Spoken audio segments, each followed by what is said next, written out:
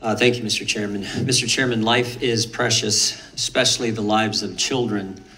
What happened in Uvalde, Texas is tragic. It is every family's worst nightmare. Our hearts go out to the Uvalde community and especially to the families who've lost loved ones last week in this evil act of violence. And of course, there's what happened yesterday in Tulsa and a few weeks ago in Buffalo, and our hearts go out to those families as well. No one wants another tragedy. No one wants this to happen again. That's why it's regretful that Democrats have rushed to a markup today in what seems more like political theater than a real attempt at improving public safety or finding solutions. The Democrats never once reached out to us to seek our input on the legislation we are considering here today. Protecting children is not a Republican or Democrat issue. The Democrats cobbled together a package of measures. This is not a real attempt, in my judgment, to find solutions. Everyone here knows the reality. Democrats are in control of the House. Anything that you and Speaker Pelosi want to pass, you can pass. And frankly, you've already passed numerous bills related to firearms this Congress. But because those bills are radical attempts to legislate away Second Amendment rights of law-abiding citizens, the Senate has not taken up the legislation, just like it won't take up this bill.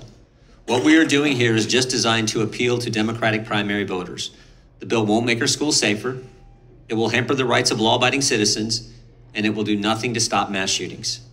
We need to get serious about understanding why this keeps happening.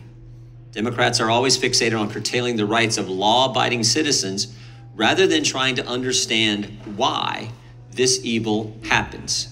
Until we figure out the why, we will always mourn losses without fixing the problem. Our job is to figure out the why. The bill that Democrats are putting forward today does not help us to understand what's really driving some young men to commit these heinous acts. The bill before us is short-sighted and not solutions-oriented. It's a one-size-fits-all approach that punishes law-abiding citizens while doing nothing to make our community safer. We all want to keep children safe in school, but this bill wouldn't do that. This bill is just another Democrat attack on the Second Amendment, and it's likely just the start. President Biden has said he wants to ban all 9mm handguns. Where does it end? The American people expect and deserve more from us than political charades that rehash old ideas and don't actually solve the underlying problems. Mr. Chairman, we should do better than this. I yield back and look forward to the debate on the legislation.